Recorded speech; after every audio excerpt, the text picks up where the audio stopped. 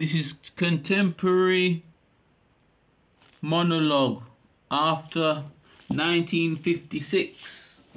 So it says Lady Blackwell says, Mr. Worden, I confess I feel somewhat bewildered by what you have just told me. To be born, or at any rate bred in a handbag, whether it had handles or not, seems to me the display of contempt of the ordinary decencies of family life that reminds me one of the worst excesses of the French Revolution.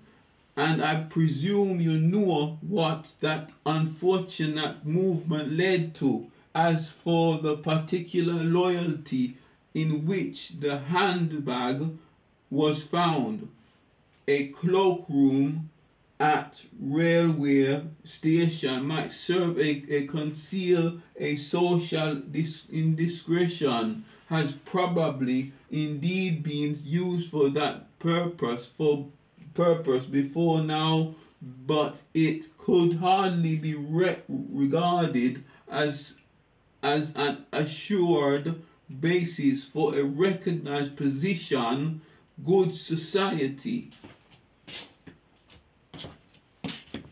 Bye for now. I hope you enjoyed it. Ricardo Coke out, also named as Chief Knight.